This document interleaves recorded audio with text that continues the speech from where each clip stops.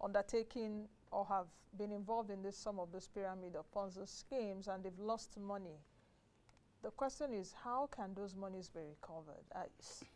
What is the SEC doing about that? Yeah. Are you also working in connection with perhaps the EFCC, for example, because the EFCC is economic and financial crimes?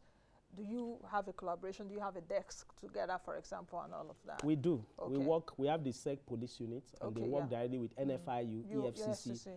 But the problem with Ponzi schemes is, remember what a Ponzi scheme is? They use the money from Mr. A to pay Mr. B, and use Mr. B's own to pay Mr. C. So at the time you close them, and while they are paying all that, they are taking their own. So by the time you close them, there's not enough money to return to the people whose monies they took. And you know, they promise outrageous returns.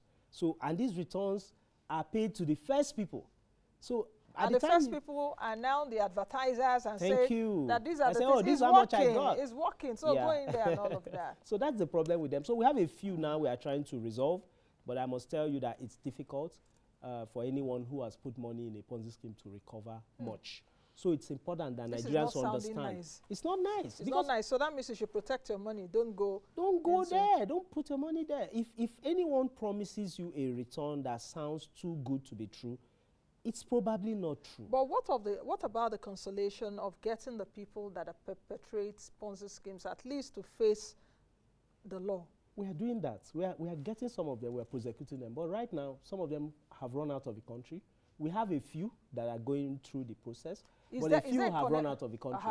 Is there a Securities and Exchange, EFCC, NFIU coordination?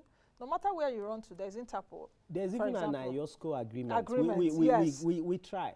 But the thing is, okay, there are a few now that we even have contacted Interpol with the Nigerian police, and they are being, sought after. Okay. So we think that wherever the person runs to, we'll still try to catch the person. But the thing is, don't even put your money there in the first place.